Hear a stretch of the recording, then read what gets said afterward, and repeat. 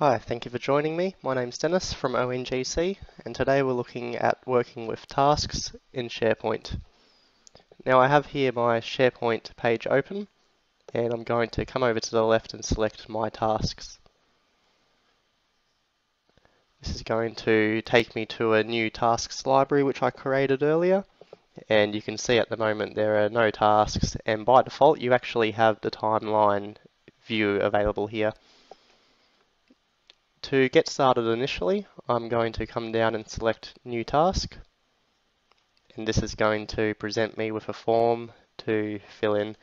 I can give the item a task name, which I'll just call Task 1 initially, and you can also set a start date and an end date as well.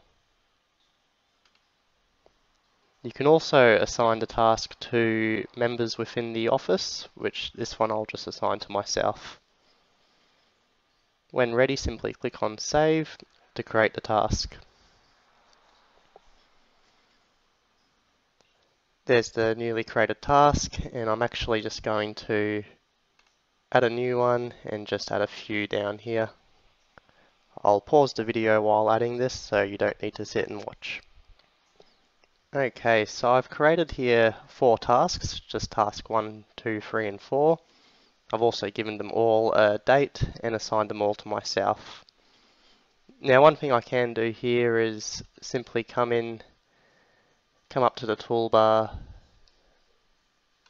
select the list,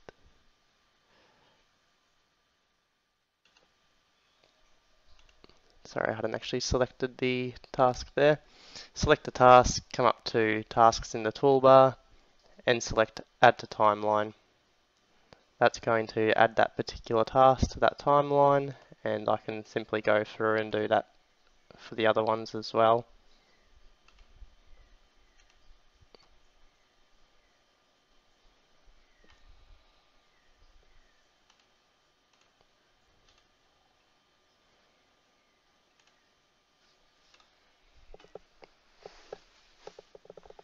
Okay, so I've added all 4 of my tasks to a timeline here, and you'll actually find this is starting to look a little bit like Microsoft Project if you've used that before. It's a bit of a simplified version of Microsoft Project, if you will. So when I've got tasks selected here, I can actually, again, you'll notice up in the toolbar, the ribbon up here, I can now start indenting certain tasks, making them subtasks, and now I've actually got a bit of a header here. I can continue going further down and add that to a few of them here. Now on the timeline along the top, you can come through and start customizing this a fair bit as well.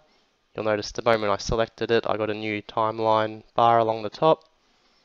Here are also a few options as far as displaying it as a bar, changing the item to a callout, removing the item from the timeline entirely. You can also come in and start to change some of the colors as well as the text.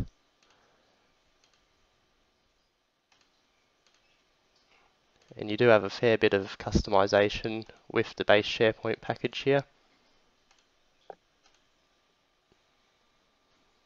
Now you'll also notice this timeline I can actually come in and select an item by holding it with my left mouse button and simply drag it down and actually bring these items to new lines if you wish. Another thing I'm going to do is actually add a new task, and I'm going to call this one Overall Project.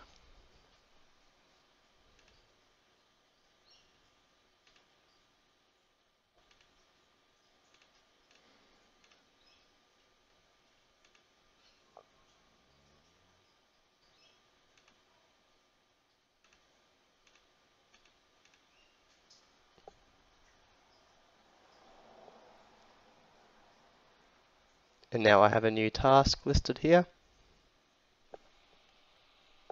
Now what I'm going to do is select that overall project, come up to my tasks list up here and click the move up button, which is going to continue to move the task up to the top of the list where I want it.